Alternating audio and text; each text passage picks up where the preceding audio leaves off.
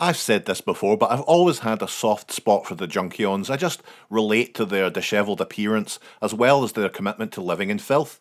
But how can you truly not be interested in a toy called Trashmaster? You know?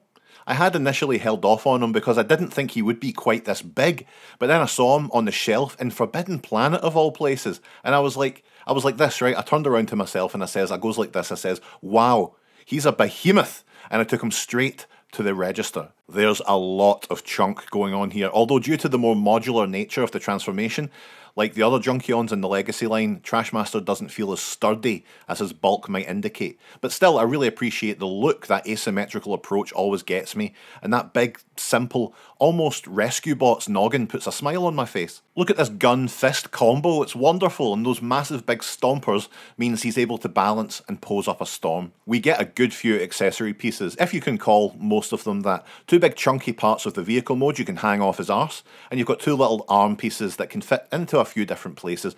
I like one on the hip and then one on the leg. You know, I guess I've always just been really creative, you know? You also get this big mad chomping weapon slash pooper scooper thing. You know, I could do with one of these when I'm out walking Toby. It's cool, I guess, and it kind of adds to that trash collection persona. That's a nice touch. You know, there's not a huge amount going on in the transformation. Take a second to pause this video and imagine, for let's say 60 minutes, how you think Trashmaster transforms. I'll wait here. Alright, you done? Okay, yeah, you were mostly right. It's fun though, with all his beefy limbs all clicking together.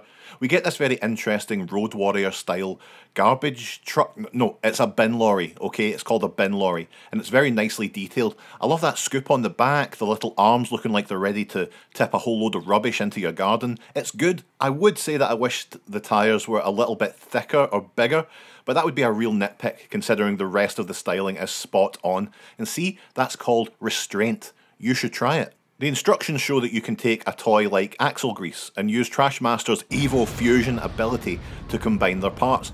I don't mind this at all, I don't particularly like it, but any further avenue for creativity is always welcomed.